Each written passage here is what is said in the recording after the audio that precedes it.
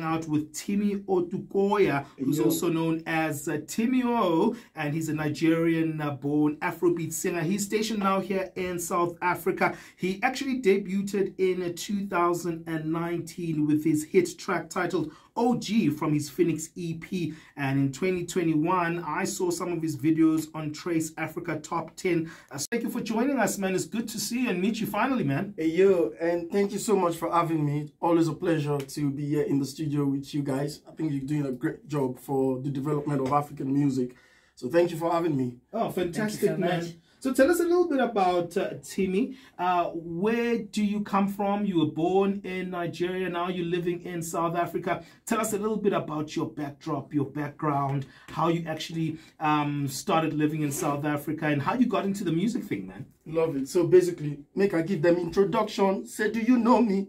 Or you want me to tell you my story in nomination? Oh, to jutiri. I'm on the one keep person like a talkie. We staying, living like a doggy.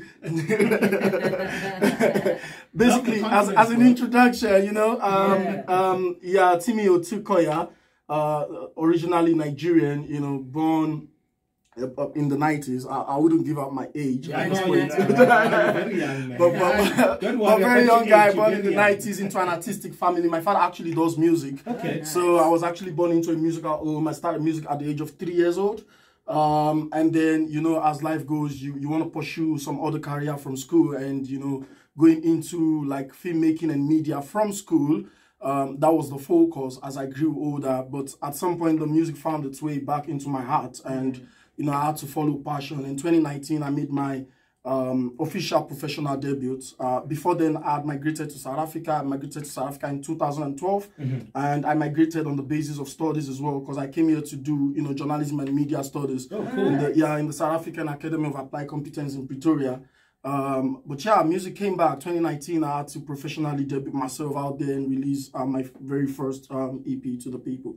And how 2019, you were doing something, you know, different, of course, still in the media space. You know, when did that decision come about? Like, hey, I have to go back to the music and I have these great ideas. I'm going into studio. It's a fantastic question. I was doing, you know, freestyles, covers, social media content from the house, and this was during COVID, right? 2020. Oh yeah. We all had no choice than to become content creators, right? That's so true. Yeah, so I was in the house doing freestyles, posting on Instagram. Yeah. You know, and I would like, you know, make videos of myself singing, post it on social media. It would go kind of viral, because as an average person, when you get like 20,000 views on a video you post, you know, you kind of want to feel that there is an opportunity here. And then my friends and people around me started telling me, Timmy, this is your thing. You've got to enter the studio. You've got to. And I had, you know, a guy then who gave me a studio for free and said, Timmy, come over. Let's record some projects. And we did my very first official EP. Nice. So it wasn't something pre-planned before 2019.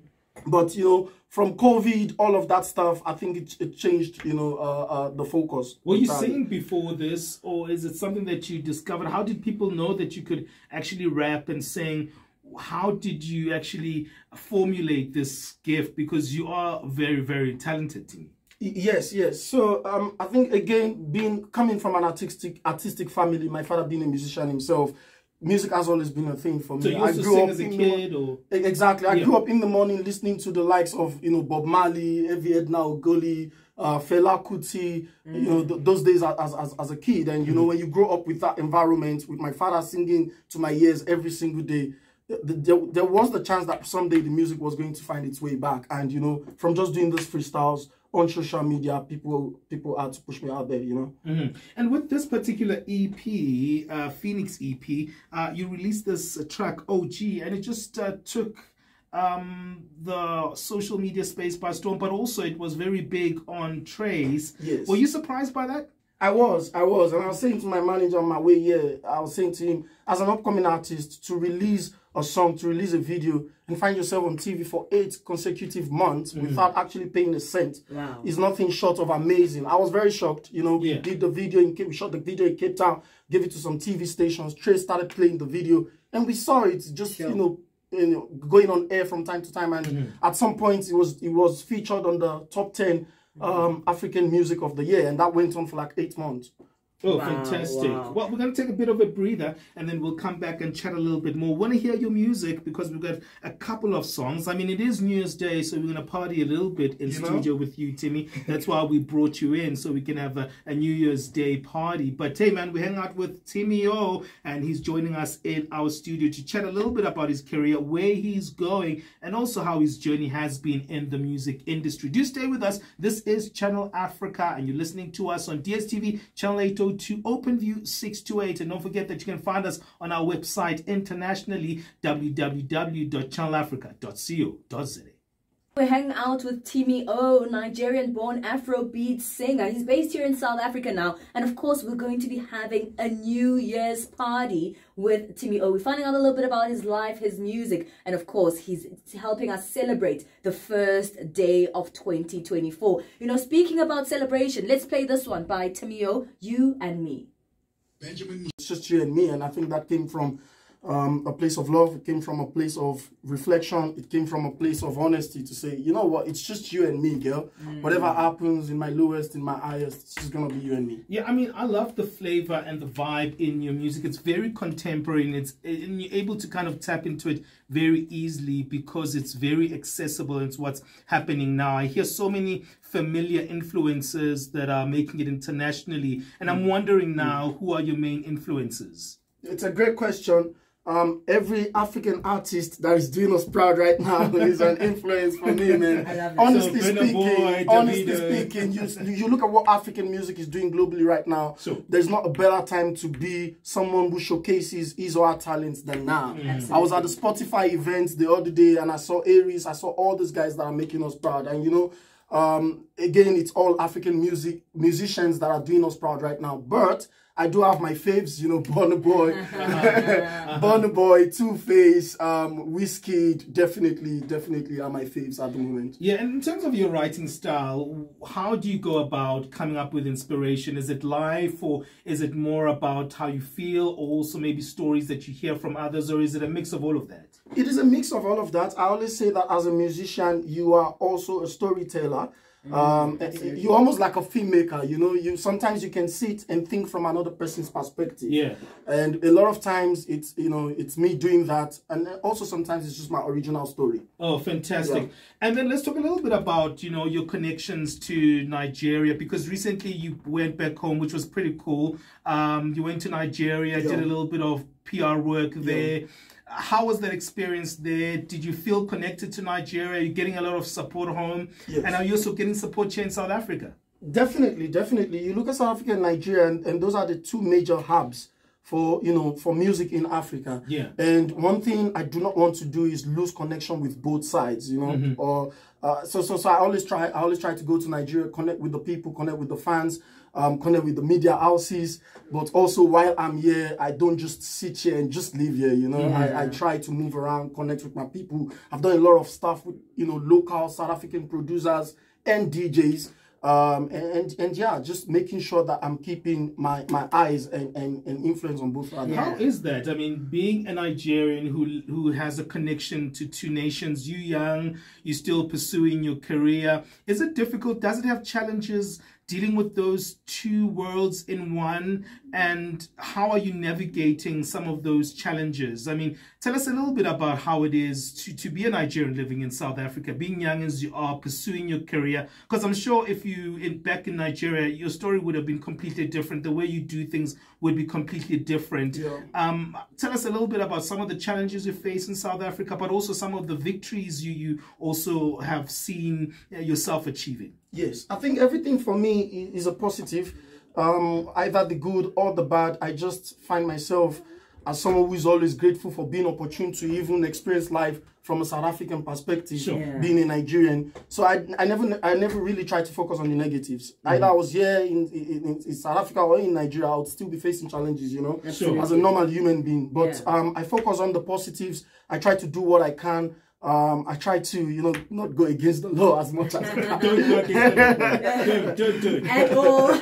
You know, so you live good, you live well, you do what Absolutely, you gotta do, and you focus on just your craft, you focus on what you've got to give to the people, and you focus on being grateful every day. Well, it's a brand new year, Timmy. What do you have in store for us for 2024 in terms of the music? Are there new projects that you're working on? You know, what can we anticipate from you this year? Actually, I just came back from Pumalanga. I'm working on a collab EP with a guy called Ngwana on it. There's one guy to look out for, South African DJ and producer. Oh, cool. And we are working on a collab Amapiano EP. And that's going to be the first one this year. Obviously, the singles will definitely be released from time to time, but that's the big one. And then from there, you know, we're looking at a couple of tours outside South Africa as well. So we're looking at an EP, we're looking at a couple of releases and tours. Well, let's play more music, man. I mean, we're here to party. We're here to celebrate a brand new year with Timmy O. And I heard that, you know, on his social media, people have been requesting that we play the song. It's called Odinaka by Timmy O. So let's hear it.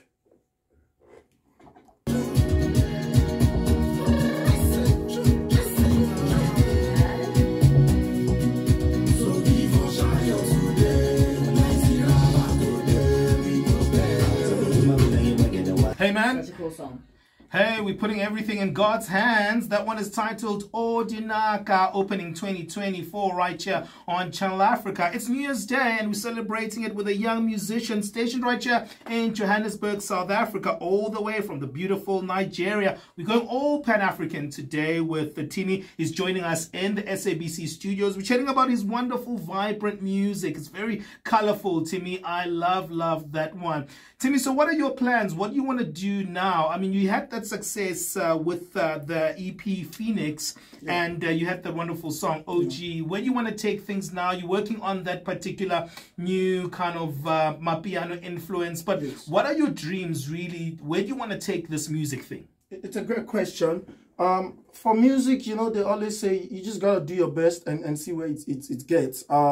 For me, I just want to keep it consistent. I always believe that if you've got just 5 fans that needs to be listening to you from time to time, you gotta keep feeding them. You know, if they love what you do, you gotta keep feeding them. So I don't know what is the accurate number of fans that I have right now, but for those who still love Timmy Otukoya, what I can promise you is consistency. Consistency of good music, consistency of great visuals, consistency of me touring the world, telling you my stories in music, and I think that is the bigger vision, is the long-term vision from here. I don't know what tomorrow holds. I know what the plans are for this year. That collab EP with Ngwana, the tour, the videos, the release, the singles, those are the plans for 2024. I mean, you're a 90s baby, man. You're a 90s baby, and, you know, you were saying, I don't want to reveal my age, but I think it's pretty cool what you're doing at such a young age.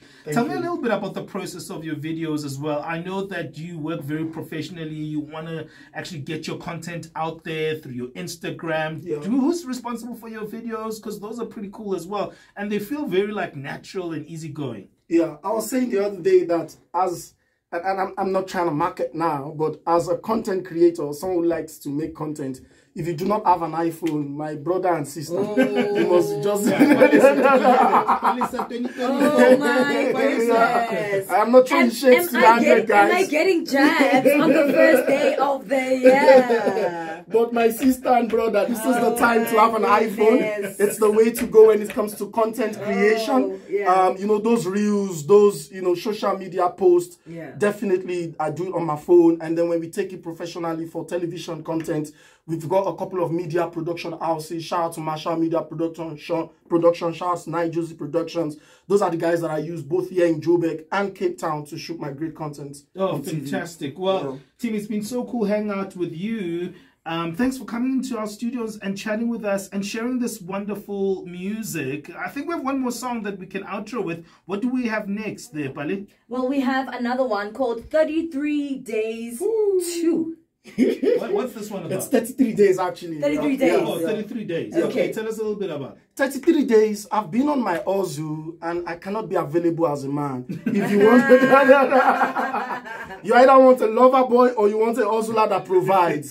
You gotta choose, you know. So I've been on my Ozu. Ozu. We have both? It's not easy, my sister. How are you at home and you're still making money? So I've been on the journey trying to make money, and you got to understand as a woman, that's what 33 days is all about. All right. Nice one, man. Let's hear this tune, 33 days. Let's say goodbye to Timmy before this, and tell us a little bit where people can find you, your Instagram, your social media. Thank you so much. Timmy Otukoya on all platforms, be it Twitter, Instagram, everywhere. Timmy Otukoya. Just follow, and then you are definitely going to get updated on what's next from here. Thank you so much, everyone. I wish you a great and successful 2024. Thank you guys for having me. Thank you so much for what you do for the culture here in Africa. I don't think for me personally it's taken for granted. Thank you very, very much. Thank you so much, Timmy. Have an amazing 2024. Let's play this one, 33 days.